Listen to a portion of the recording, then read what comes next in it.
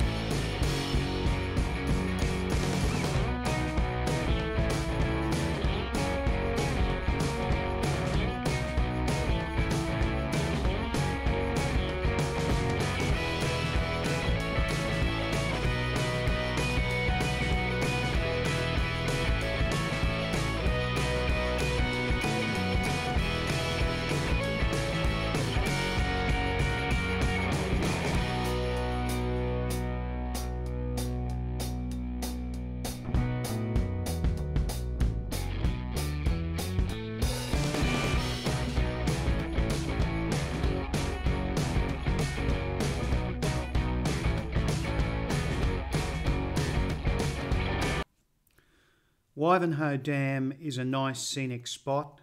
Dammed across the Brisbane River, Wivenhoe is a major water source and flood mitigation for Brisbane. Wivenhoe is a 1.2 million megalitre dam. The Cormorant Bay rest area, as you see it here, is a really nice picnic spot with great water views and a nice cafe overlooking the dam to have lunch at. From here, it's about 32 kilometres of country type roads from our next stop at Esk.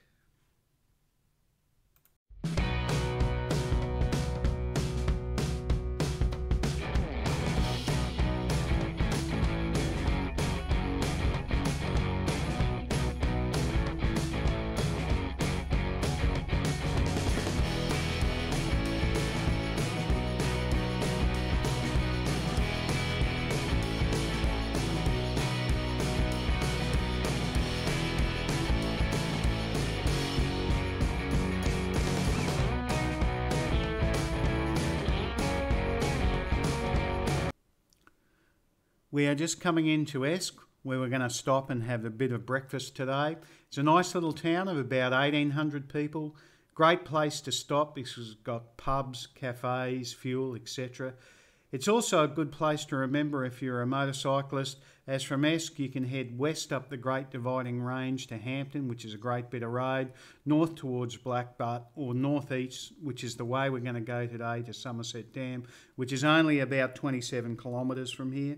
I'm going to stop when we cross the Brisbane River again, as it's a nice scenic spot, and then straight from there out to Somerset.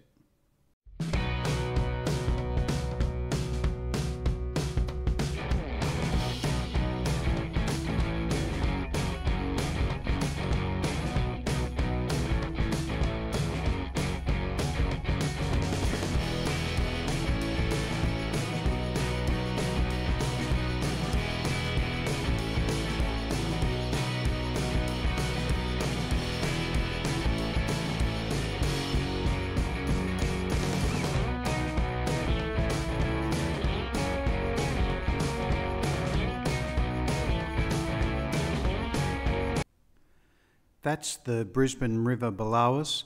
It's crystal clear at this end of the river. I've got to tell you, however, it's a lot different downriver after the dam walls, where it picks up a lot of mud and silt and turns a browny colour.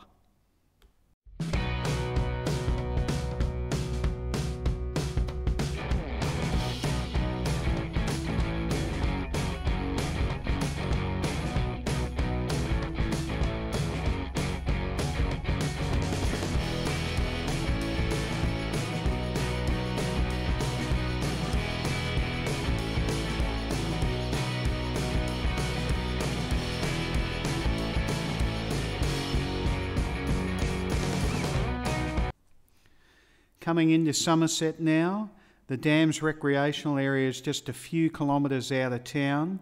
As you're exiting town, you need to look pretty hard for the slip road to the recreational area because it's pretty easy to miss, particularly when you're on a motorbike.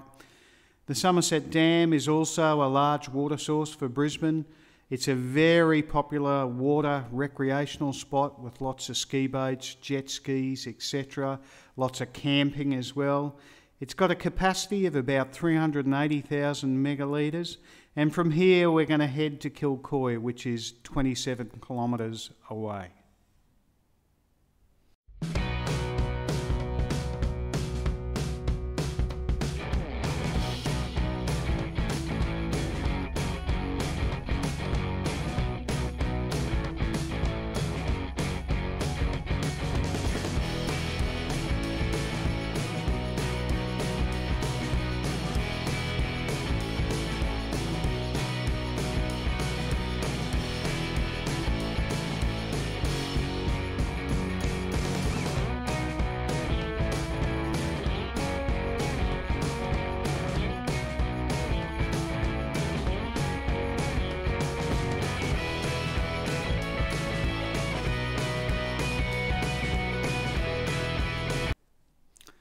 Kilcoy is a typical Queensland country town with a population of about 2,000 people thereabouts. Got everything, bakeries, cafe, pubs, fuel, etc. Really there's nothing much to see in this town from a scenic point of view, therefore we don't generally stop here. From Kilcoy we're going to head to Woodford, which is about 25 kilometres away.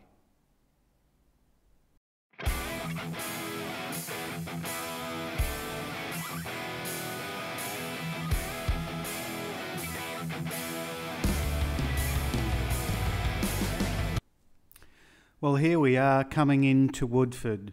We often ride through Woodford as it's on the way to many rides that we do to places such as Mullaney, Montville, etc.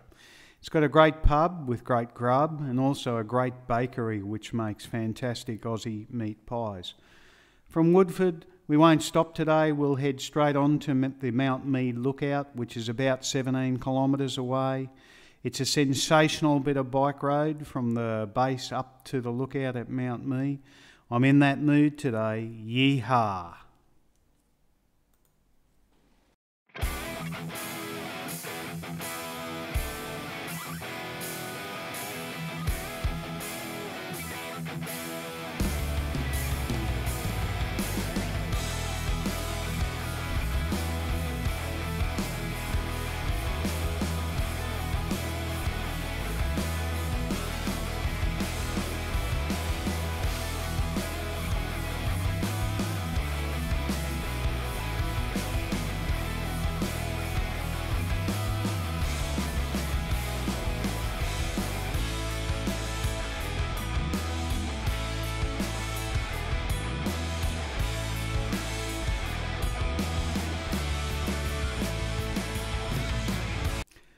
Here we are again at the Mount Mee lookout. I was hoping to have a perfect day so I could show everyone the view out to the Pacific Ocean. Typical, it was clear earlier but the clouds roll in just as I arrived. You get a reasonable view out to the Glasshouse Mountains but not out to the ocean unfortunately. From here we'll head down the other side of the mountain to Dayboro, which is 24 kilometres. It's a great piece of motorcycling road, but the boys in blue do frequent this road given the road's popularity with motorcyclists. Just a warning.